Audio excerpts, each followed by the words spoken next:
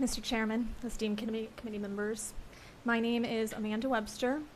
I was convicted for possession of a stolen credit card, a Class 5 felony. I completed all of my court-ordered requirements, and I've had no other convictions. I almost completed my bachelor's degree in forensic psychology at ASU, and I even made the dean's list. Still, I've been turned down even for volunteer positions in my field because of this felony.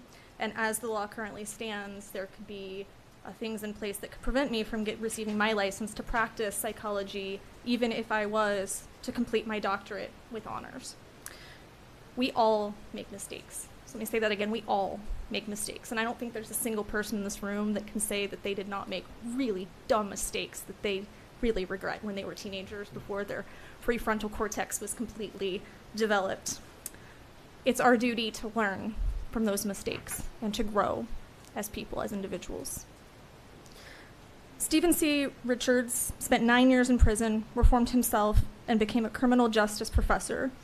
Larry Levine spent 10 years in prison, reformed himself, and created Wall Street prison consultants.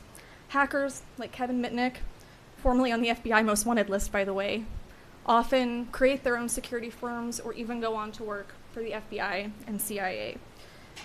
Instead of limiting the potential of our citizens, shouldn't we leave it to the Board of Ethics to monitor and to revoke licensing as necessary as they do in any other situation?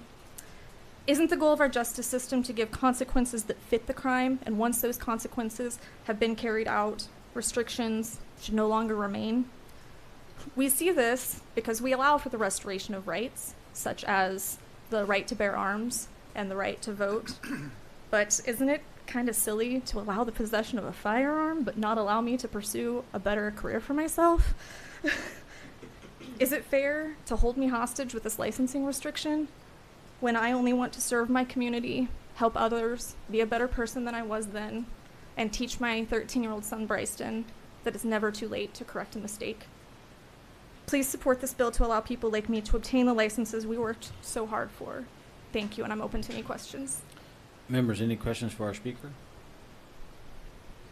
Thank you for being here. Appreciate Thank you it. very much, Mr. Chairman.